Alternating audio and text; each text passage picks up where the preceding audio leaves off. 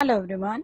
Today we will be discussing about some examples of pushdown automata. We have already covered 2 videos on examples and this is the third one in the set of those videos. Today we will be covering 3 pushdown automatas A and B n such that n is less than m, that is number of A is less than number of B, and nm is greater than or equal to 1. Next is A and B n such that n is greater than m, that is number of A is greater than number of B.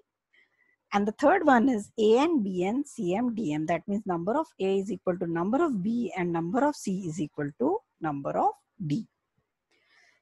So starting with the first question, pushdown automata for A and B M such that n is less than or equal to m. That means we need to design a machine which should go to accept state if number of B is greater than number of A. The push operation will include all the A and push them in the stack, and the pop operation will start by popping all the elements on the stack. Now the most important point is when the stack is empty, that means number of A have been popped by number of B, there should be at least one or more B on the tape. Why? Because number of B is more than number of A. Since the accept condition is that tape and stack both should be empty, so we need to remove all the extra B from the tape. So that means we will keep on reading number of B until unless we get to last point of the tape, that is delta. When the tape is empty, stack is empty, the machine moves to the accept state. So this is the machine for A and BM such that n is greater than m. We start reading from the first element of the tape, which is A. We push it onto the stack. We have one A only and we have 4 B. So corresponding to the first B, which is read on the tape, we perform a pop operation from read 1 to pop 1. Now the stack is empty, but tape still has 3B on the tape. So read is performed. When read is performed on the tape, we have B, whereas pop operation leads us to read 3, that is delta, because stack is empty. Now we come to next input on the tape, which is again B.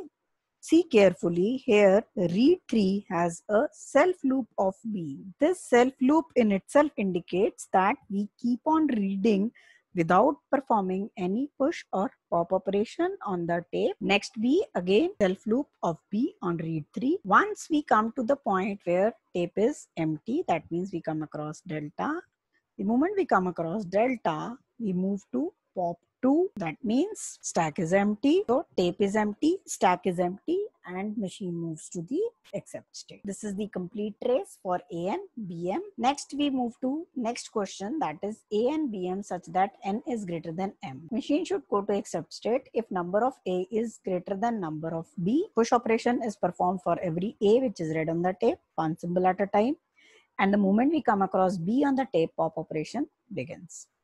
When the tape is empty, that means all the B have been read on the tape, there should be at least one or more A on the stack. Why? Because we are designing a machine for A and BM such that number of A is greater than number of B. Since we have pushed all A on the stack, so one or more extra A will be there on the stack. The condition for acceptance is stack and tape both should be empty. So we will have to pop all the elements on the stack in order to go to the accept state. We start with the first read. We push first A on the stack. Again, a read is performed. Second A is pushed on the stack. Corresponding to third A, push operation is performed. Now we have B on the tape. Pop operation is performed. And first A is popped from the stack. Now the stack has 2A left out, whereas tape is empty at this point because we have reached delta. Corresponding to read 2 on delta, we move to pop 2. We again retrieve A from the stack. Now we have to pop all the A of the stack. So there is a self loop of A on pop 3. Once we have all the elements popped from the stack, stack is empty, tape was already empty, pop delta, accept. This is the complete trace for A and BM. Now we move to third question, A and BN CMDM such that NM is greater than 1. That means number of A is equal to number of B and number of C is equal to number of D. We'll push all A and pop all B. When we start with C, the stack should be empty. If the stack is empty, that means number of A which were read is same as number of B which were read. That means push all A, pop all B. Likewise, we will push all C on the stack, and when D is read, we will start popping all the C from the stack, and when the tape is empty, the stack should also be empty. First, we are performing a read operation. First A, we push it onto the stack. We come across second A, we push it onto the stack. We push third A on the stack. We have pushed 3A on the stack, and now we are in read 1 and we come across B. The moment we come across B, we start with the pop operation. In this pop operation, we pop for top element of the stack, which is A. We move to second B. We pop second A from the stack. We move to third B and we pop third B from the stack. When we come to C, we identify that right now the stack is empty. Moment we read a C, we push that C on the stack and we move to read 3.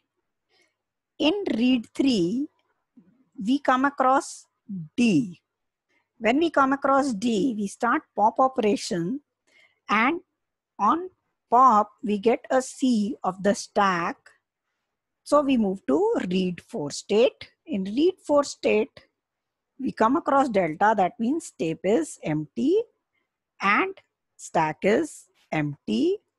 When the tape is empty and stack is empty, we move to the except state. We have checked A3, B3, C1, D1 successfully and moved towards the except state. And this is the complete trace for the machine. Thanks.